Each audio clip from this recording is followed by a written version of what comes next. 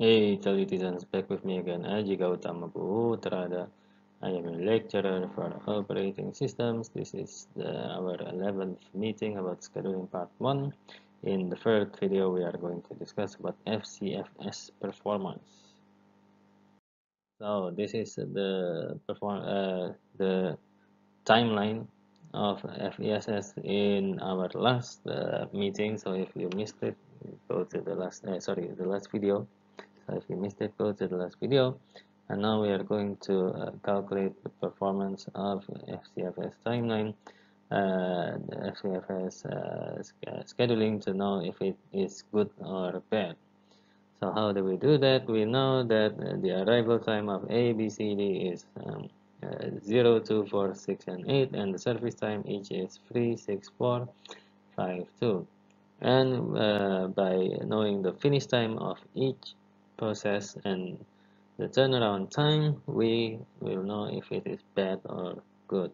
So the finish time of A finishes at 3, and B finishes at, you can see here, at 9. So B finishes at 9, and C finishes at 13,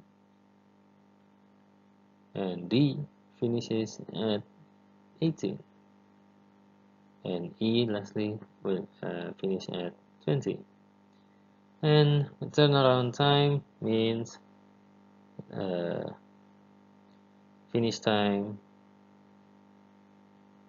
minus arrival. So turnaround time is the time from its arrival until it is finished. So turnaround time of A is 3 seconds, just like service time, and turnaround time of B is 7 seconds, and turnaround time for C is 9 seconds, and for D it is 12 seconds, and for E it is also 12 seconds. And now we want to calculate NTAT. NTAT or NTAT is normalized turnaround time. Normalized turnaround time, which is the equation is its turnaround time divided by service time. So for example, the turnaround time is 3 seconds and the service time is also 3 seconds, so the NTAT of A is 1, which means that it is very good. And the NTAT for B is 1 over 6. And for C, it is 9 divided by 4, meaning that it is 2 1/4. And the NTAT for D is around 2 and 2 over 5.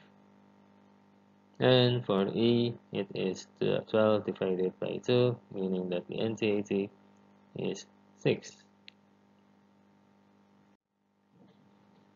And we can know the performance of this FCFS by calculating the mean and also the mean of the turnaround time and the mean of the NTAT. And now the mean of the turnaround time is 3 plus 7 plus 9 plus 12 plus 12 divided by 5, which results in 8.6. And the NTAT is 1 plus and so on and so on and so on, which is, and just as you know, 12 divided by 2, which is 6 here, is very large for an NTAT, but the result of this is 2.56. And now we know the performance, and actually we have some discussions to make. So there are good things of FCFS and there are bad things for FCFS. The bad things are that short processes,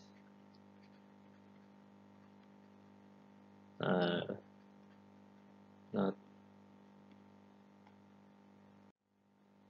benefited from the algorithm. But the good thing is that because it's simple, there are no overhead, and also there are no starvation, because the first process that comes will be processed, so there's no possibility that it will wait for another process. So that is the end of FCFS. Thank you. And in the next video, we'll go to the next algorithm that we will discuss. I'll meet you in the next video. Thank you for your attention.